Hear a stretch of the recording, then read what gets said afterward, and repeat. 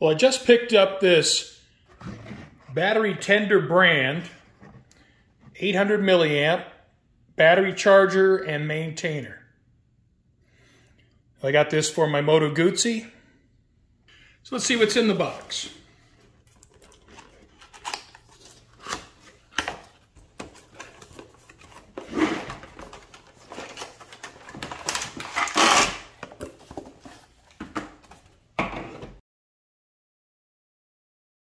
Now here's some clamps if you want to clamp your battery tender onto your posts. I'm not going to be using those. Those might be handy for the future.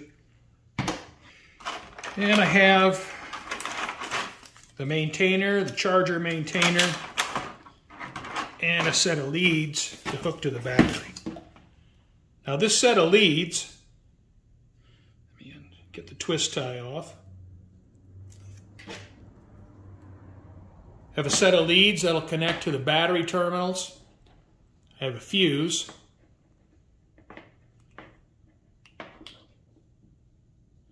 It's a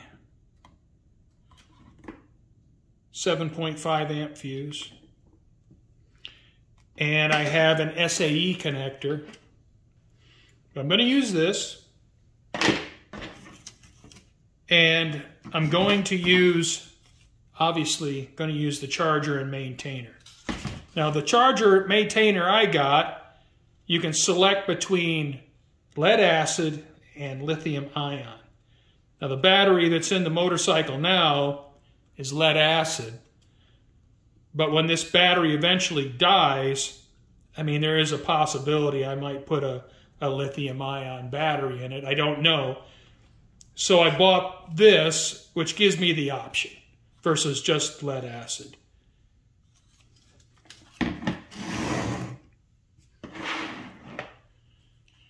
Well, the first thing I'm going to do is remove the seat.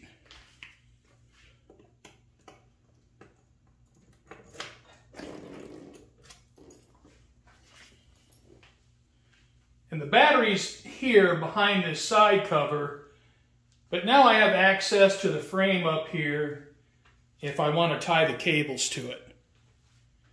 So now that I have the seat out of the way, I'll move to the other side of the bike. The next step is to remove the side cover. And to remove the cover, all you need is a 4mm Allen wrench, or hex wrench, whatever you like to call it.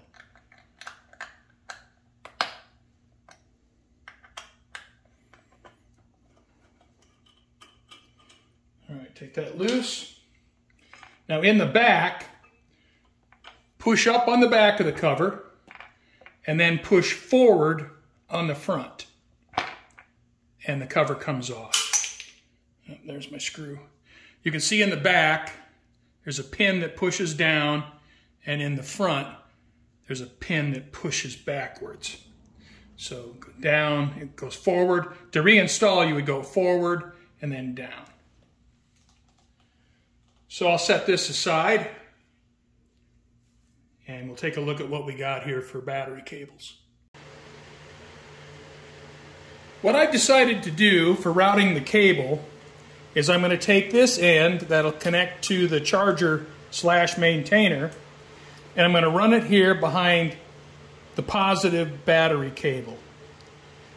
So it'll run in back like this, and then back in behind the cable. Then I'm going to tie wrap the top end right here. And so what that'll let me do is this will be back here and out of sight. But if I want to, plug it in, I know where it is. I can just reach back here and pull it out. And then otherwise, when I don't need it, I'll just tuck it back in behind there. And just try to keep it out of sight.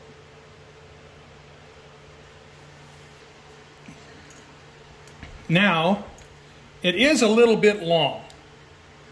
So what I'll do is I'll probably fold it over here and then run the cables.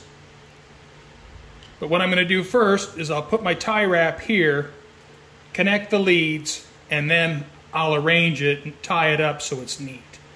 But get the ends set, and then I can deal with the extra length. So I'm going to grab a tie wrap, grab a wrench, and I'll hook this thing up. All right, so I have my length set here. I have the end tucked in behind. Let me straighten this out a little bit. Over time, it'll straighten itself out. But just kind of want to figure out where I'm at. Tucked in behind the battery cable here. All right. So I'm going to put my tie wrap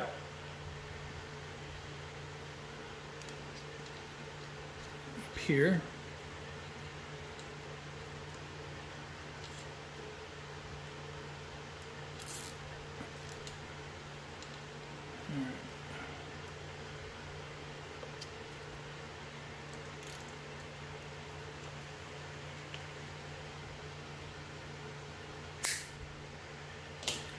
And I'll rotate this back so it's out of sight. I just got a nice little clean little tie wrap there.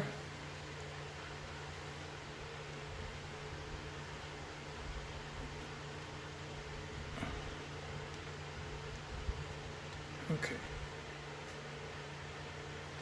All right, so that's secured. And now when I want to hook it up to the charger, all I have to do is reach back here and I know where it is. And when I don't need it, I just tuck it in behind there.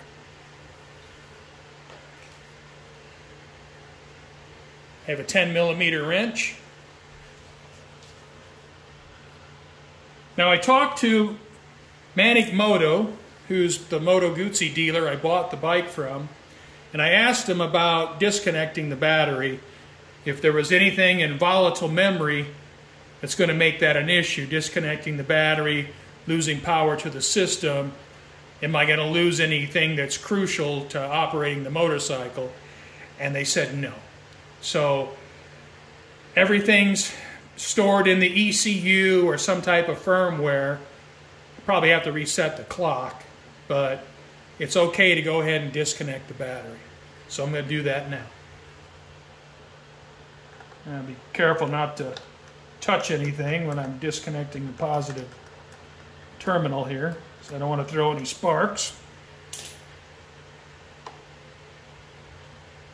And you know, with electronics are sensitive, and you just don't need to be shorting out the positive terminal. There we go. All right. So that's done. Let me get this out of the way. So I don't want that coming back and making contact with the post. Get the negative side off.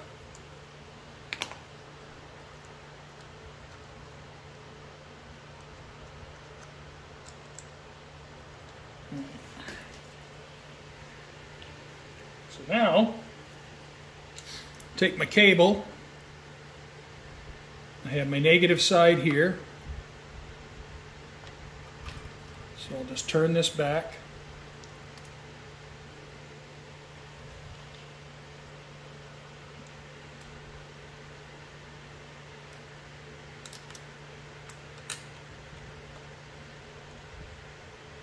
Get that started again.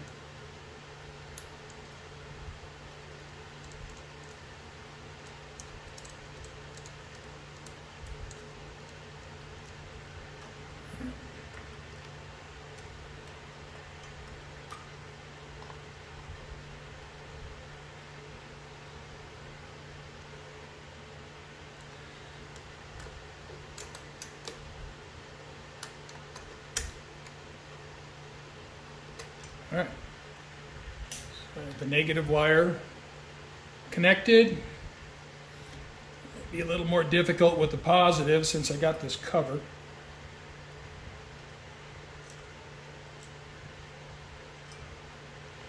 And again, I want to, make sure I'm careful that I don't short anything. And I want to have access to the fuse, even though, I shouldn't need it. But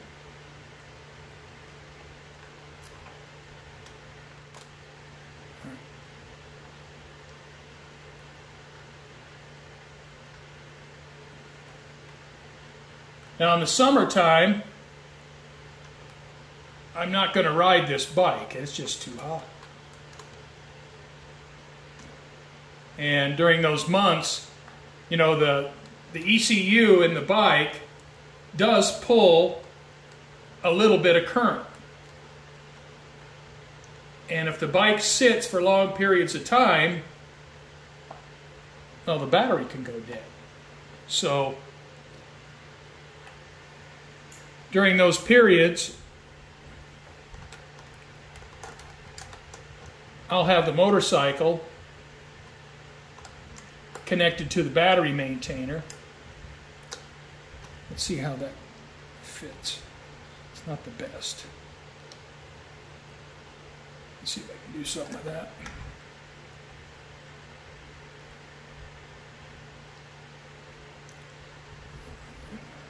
Rotate it back just a little bit.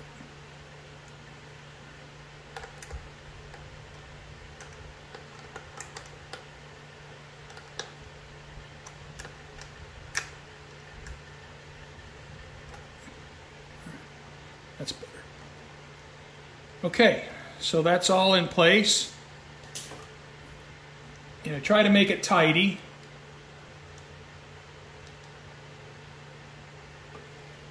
Okay, so I'm hooked back up. All right, so let's see. Turn it on.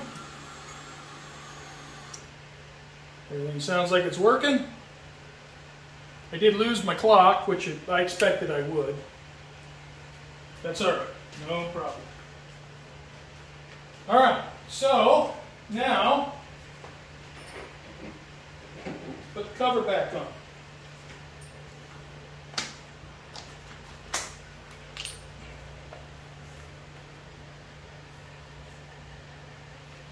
Fingerprints off of there. First thing is insert the front in, push down on the back,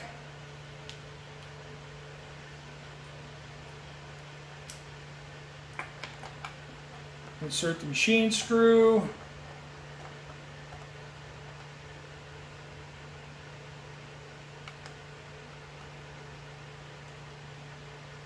tighten it up. All right, so that's done. If I want to get to my cable and plug it in, I just reach back here, pull it out. When I'm done, I just tuck it back in there. And although it's not invisible, it's not completely obvious. Before connecting the charger and maintainer to the bike battery, I want to make sure it's set to lead acid. Plug it in. And there you can select lithium ion, lead acid. So I'm going to go ahead and unplug it.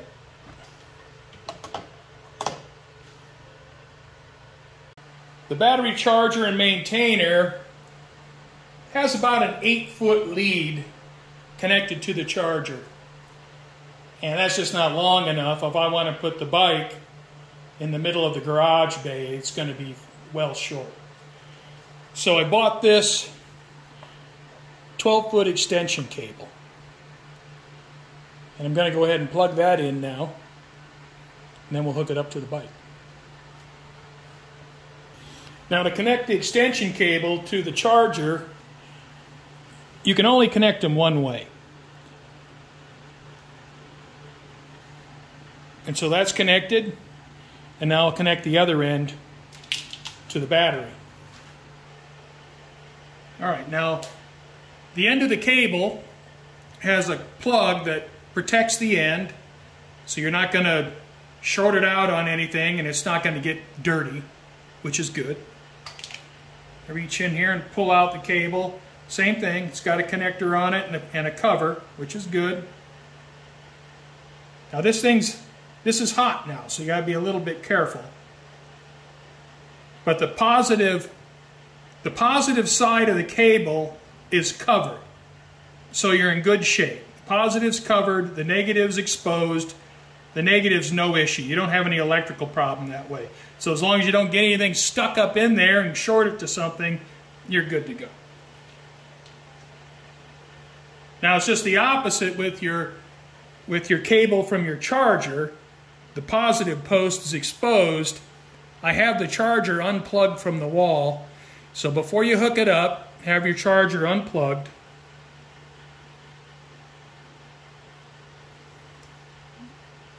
Connect it up. Now we'll go plug it in. All right, we're connected to the bike battery, and now we're going to plug in the charger.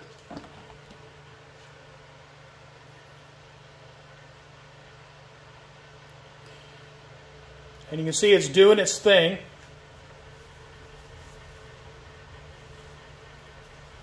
Now the way I understand these work, and this might not be exactly correct, but what the maintainer will do is it'll charge the battery to about 14.5 volts. Once it reaches 14.5 volts, then it'll cut off the charge. And it'll allow the battery voltage to drop to about 12.5 volts. And then at 12.5 volts, it'll start charging again and bring the battery level up to 14.5 volts again. At 14.5 volts, it cuts off and lets it discharge down to 12.5, charge up to 14.5, down to 12.5. Because with the ECU hooked up, and any other accessories hooked up to the battery, there's going to be a drain on the battery. So unless you disconnect the battery in your bike, there's going to be a little bit of a current draw. And over time, if you don't have a maintainer, it'll drain your battery. And since my bike's going to sit for 4 months at a time during the summer, this will ensure me that I'm going to have good battery life, and then, you know, get as much life as I can out of my battery. And when I go to start the bike in the fall, that it's a fully charged battery, and I'm not going to have any issues. For tools, you need a 4mm hex wrench, and you need a 10mm combination wrench. And if you choose to use a tie wrap, well, then you need a tie wrap.